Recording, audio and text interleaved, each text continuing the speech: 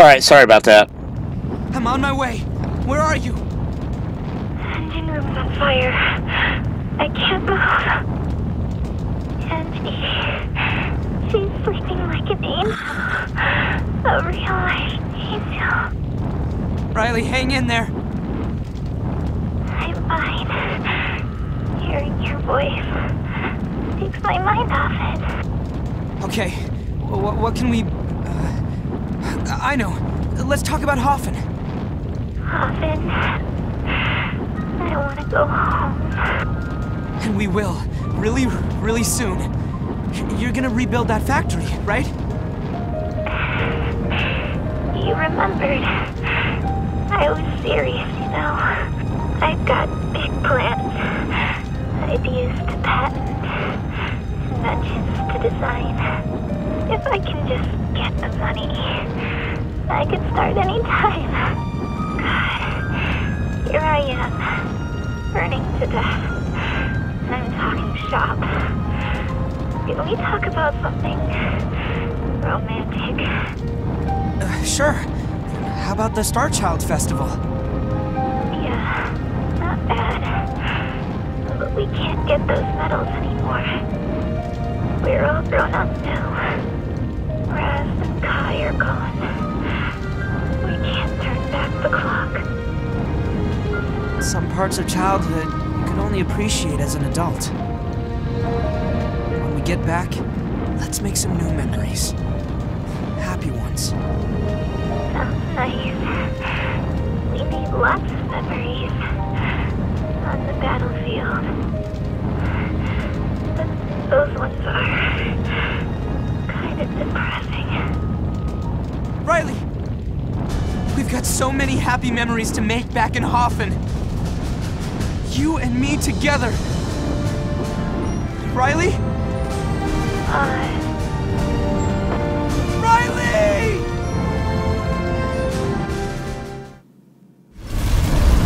This scene here I think is pretty cool.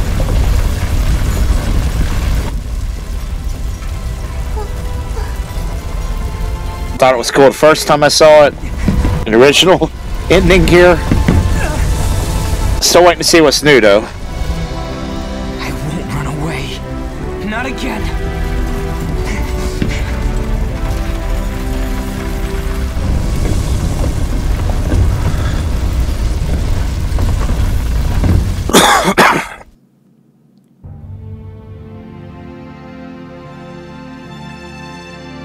Alright, time to escape. The azure light is mine, and mine alone.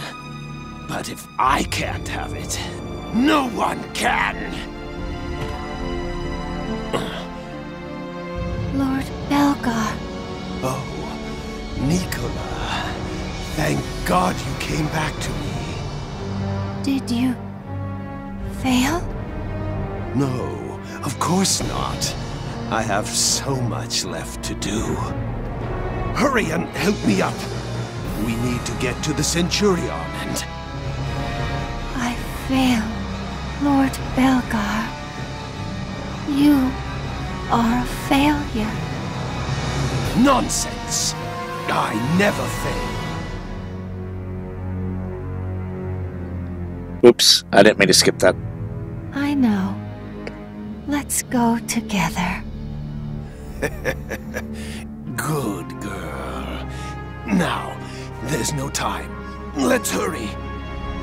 Don't be scared. It will only hurt for a moment.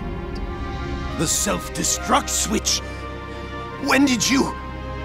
No more failures. Just like you wanted. Just like you programmed her. Kiara is waiting for us. Come, Lord Belgar. Nicola, stop! Don't you dare! I command you! Bye, Belgar. And a tragic end to young life.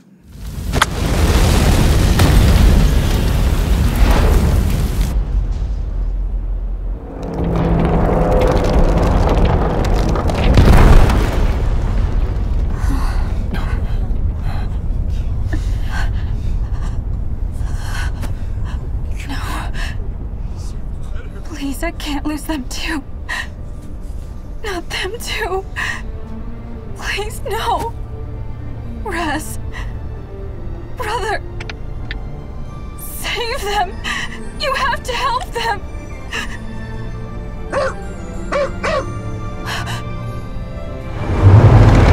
Look, they made it out.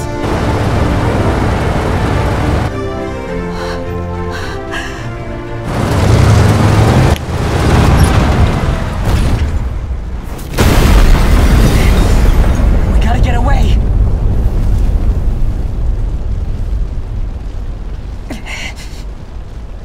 We're trapped here. She's going down. It's only a matter of time. Don't give up yet. No different from what we always do. When things are at their worst, we find a way through. That's true. That's Squad E.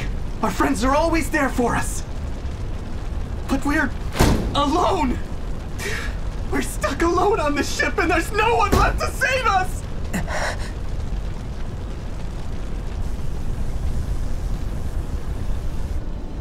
This is the end, isn't it? He's right. We only made it this far because of our friends. Our squad. Their hopes, their dreams, their sacrifices. Now it's my turn to be a sacrifice. And that's all there is to it. Hey, Raz. Looks like I did get a little stronger. I'm sorry that it wasn't strong enough. I tried, man. I gave it my best shot. I swear.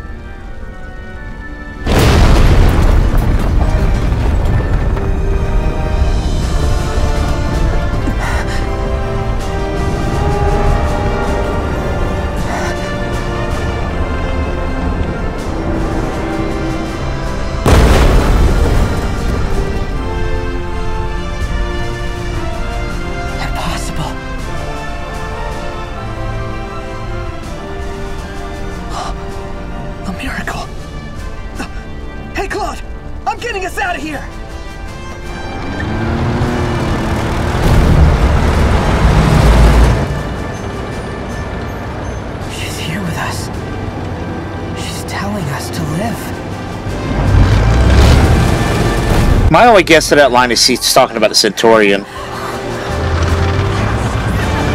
It's the only one that makes sense to me.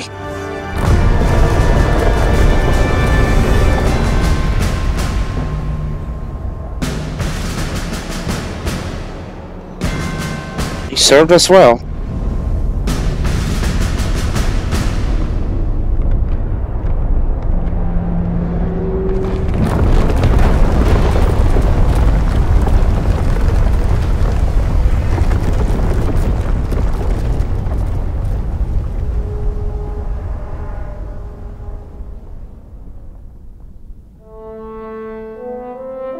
Rest in peace, Centurion. You were with us until the very end. Our most stalwart friend. And the finest soldier of us all.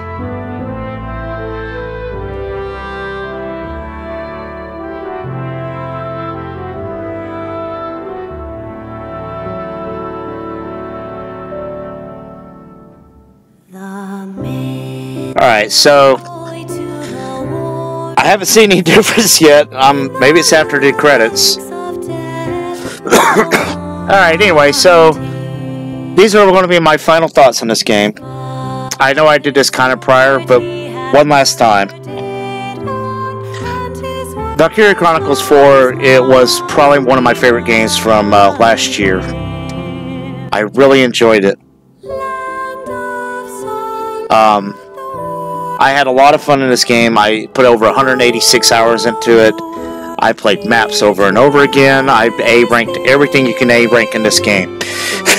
Killed everything you can.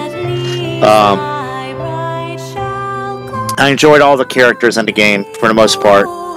I love the squad stories. I know a lot of people don't like Valkyria Chronicles 2. But one of my favorite things was that you got to learn a lot about each of the characters that was a member of that squad. And I feel like they did a pretty good job in this game as well at it. I do wish there was more interactions with the squad on a regular basis. But that being said, I really enjoyed all the squad members. There were some standouts for me. Vancy, of course. Let's see. There was Vancy. There was Raz's friend. I can't remember his name off the top of my head. Jimmy.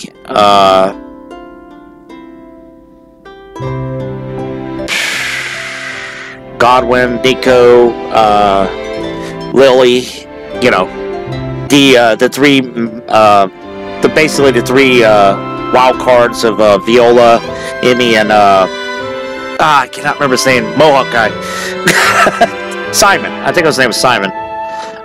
You know, a lot of characters in this game I really enjoyed, and then you had the main cast. I liked Minerva. I liked. Yes, she was a bitch, but I did enjoy her character regardless. Claude, I liked Raz, who took me a while to warm up to, but I finally did get around to really liking him quite a bit. Kai, I liked the entire game. I do think that she got off a little easy from basically the traitor move that she made. That being said, I did like where they went with her storyline, though. The other Kai, I wish that he would have been kind of told a little earlier than he was, because I think it would have helped out with his motivations more. We get his motivations so far at the end of the game that by that time you're just kind of like, just get on with it. You know, what the hell are you doing here? Angie, I liked quite a bit. Riley's the one character in the game that I felt like was all over the place. Sometimes I really liked her, sometimes I didn't care. Just kind of all over the place. Claude, he was great.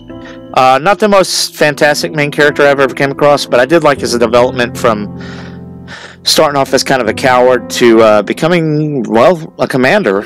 And I thought it was done pretty well. As for your antagonists, Claus is by far my favorite of all Valkyria Chronicles villains. Very, very charismatic, very fun to play against. I loved taking on the Vulcan every time. It was always just fun. Chimera, I found interesting. I don't know if she's... Severia was a very good character in the first game, but I thought Chimera was pretty interesting and all right. The twins were interesting characters that I really wish I knew more about. They were sadistic, but they also had enough sympathy that I could give to them for the programming that basically they were given. Belgar was probably the weakest villain. He was basically just, I am the villain. And there wasn't a lot more to him than that. He was alright, but by and far was the one that I was just kind of like, whatever. You know? Just not that interesting of a character, to be honest with you.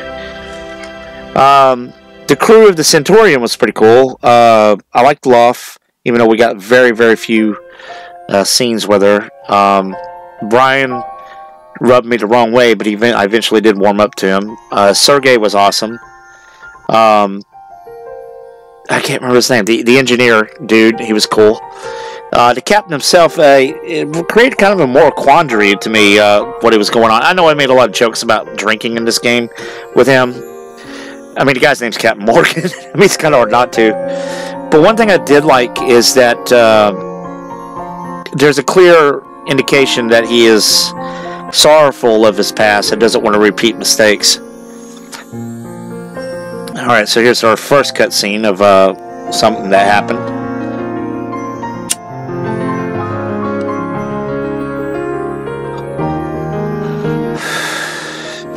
As for the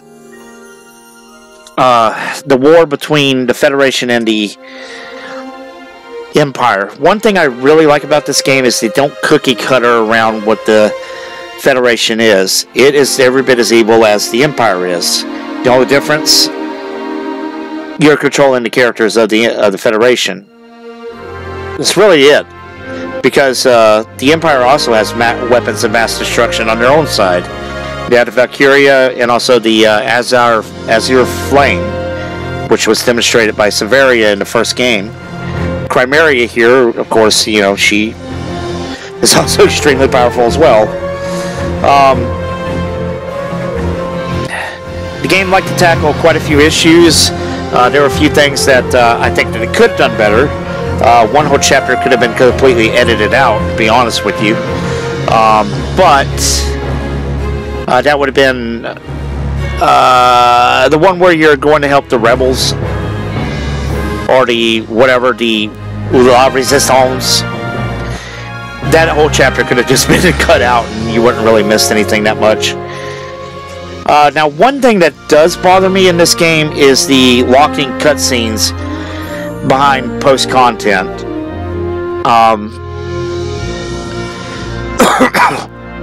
The main reason is because I think it's detrimental to some of the characters' character development, mainly Riley and Claude's. Their relationship wasn't bad, but it needed more screen time.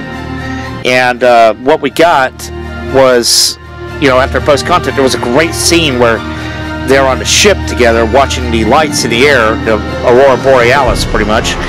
And it's a great scene. It works really well towards the development of the relationship. However, by the way, why does she have shoes still? Anyway, you know, it could have used some more. It could have used some more screen time. Kai and Raz's relationship I really enjoyed quite a bit.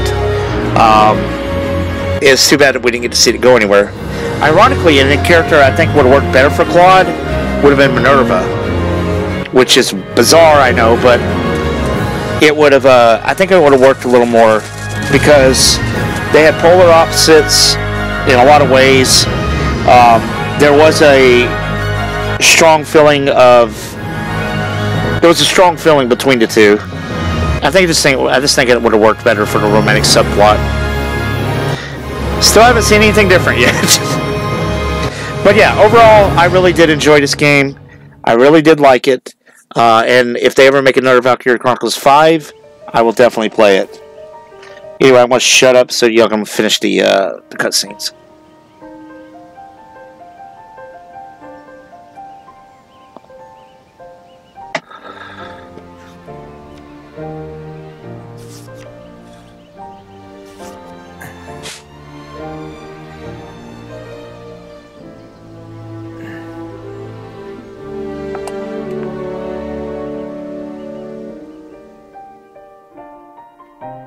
When we first set out, all we really knew was that we had something worth fighting for. None of us could have foreseen what the fight would cost us. And maybe we'll never know if it changed us for the better. But in the end,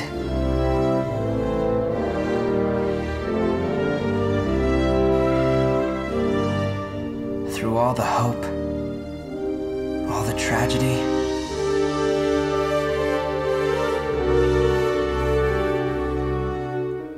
the things I hold on to are the memories of my friends, of their smiles. It was a battlefield, but it was where we grew up.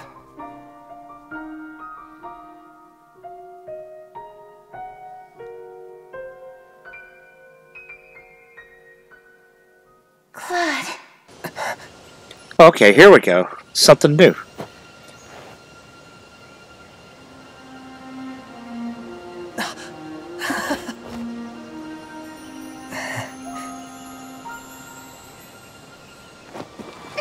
Oh, I guess she lost her. Well, no, she was shot through this. Wait, well, no, she was walking.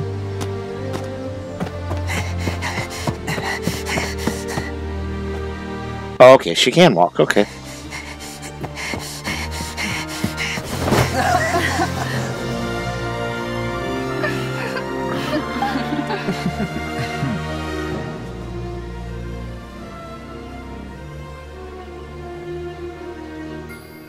We're home.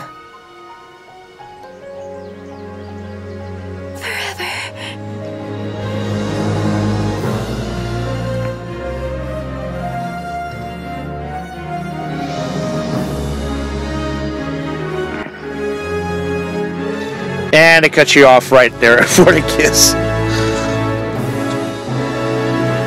But yeah, I mean, overall, I like this game.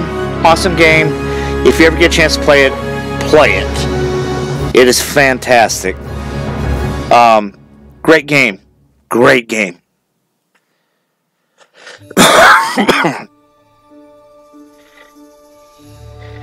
Everybody should be alive now. I know none of the DLC characters show up, so we have that.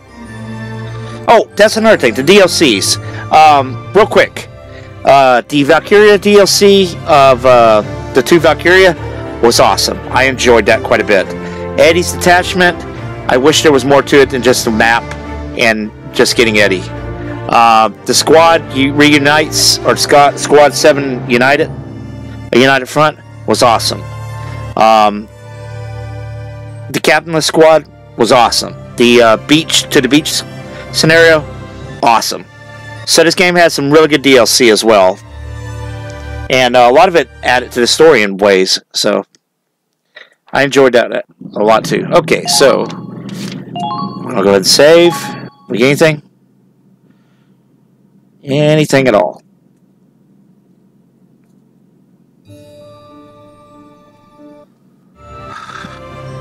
We'll go ahead and do a quick load, just to see if we did get anything. Hey, we got a new battle screen with a star.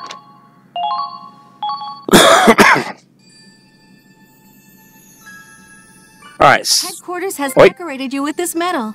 Congratulations.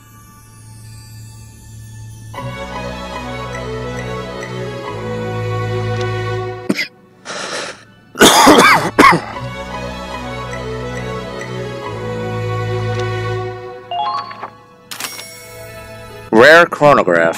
Huh.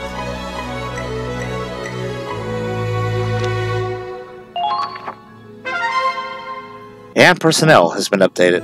Alright, one last thing before we end.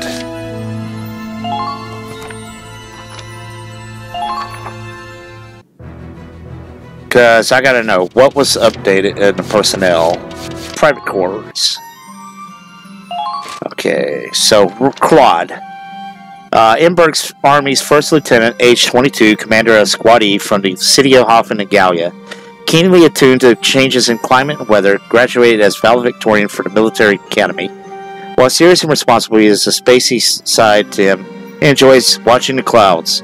As a child, he was very timid and ended up failing someone he cared for. His enlistment was spurred by a desire to change this part of himself. After he refused to bomb the capital, headquarters deemed him unfit for the burdens of command and stripped him of his title. Even so, he has no regrets. Upon return to Hoffen with Riley, he helps him rebuild the Miller Company's factory as a manager, with help and familiar chaos from former squaddies. Like I said, the Federation is fucking evil. Edberg Army 2nd Lieutenant, age 21, Squaddy Grenadier, from the city of Hoffen and Gallia. She seems to share some painful history with Claude. Brilliant, chipper, and prideful, she gets along well with kids, and she enjoys research and inventing. Though her experiments can be a bit volatile, she resented Claude for a long time for his choices as a child. However, now that she sees how much he's changed, her bitterness is fading. Partly out of vengeance, she spent the time in Finland refining the Ragnite technology for use against the Empire. Now she questions those choices. Despite her grave injuries, she managed to recover and return to Hoffen. Claude proposes at the Star Child Festival, and she accepts with a quiet nod. So they get married. Cool. Anything else? No. Alright then. So that's it. Apparently.